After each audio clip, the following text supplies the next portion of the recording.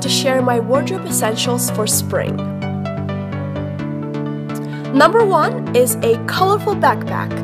You guys know how I'm obsessed with little leather backpacks, so I think it's an absolute must for spring to get 1 or 2 in a bright color.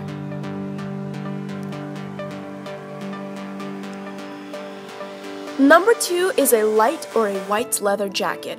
I personally love creating pastel looks wearing a nice light leather jacket, and this one is my current favorite. I am obsessed with all the zippers and detailing.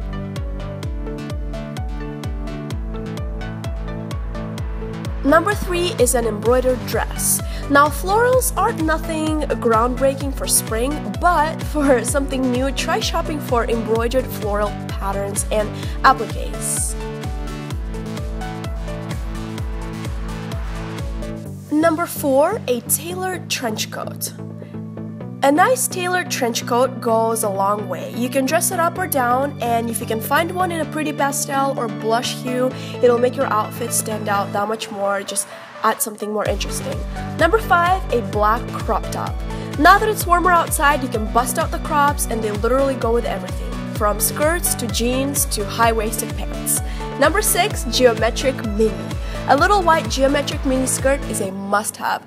Mine's a little wrinkled, but you can pair it pretty much with anything from a blouse to sweatshirts to sneakers, which is why it's an essential. Number 7, floral romper. I like this black one because it fits my petite frame and the floors aren't too crazy. But if you don't own a romper, please get one. It's so comfortable, it's gonna change your life.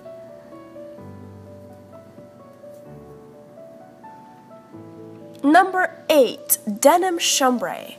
This one is a must for layering, tying around your waist, and just wearing on its own. I literally wear this too much.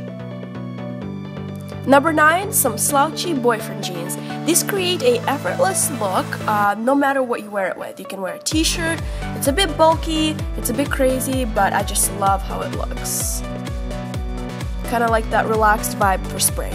And lastly, a nice tan hat you can just throw over a t-shirt and jeans and look ridiculously stylish. I hope you guys enjoyed this video, and I will see you next time. Bye!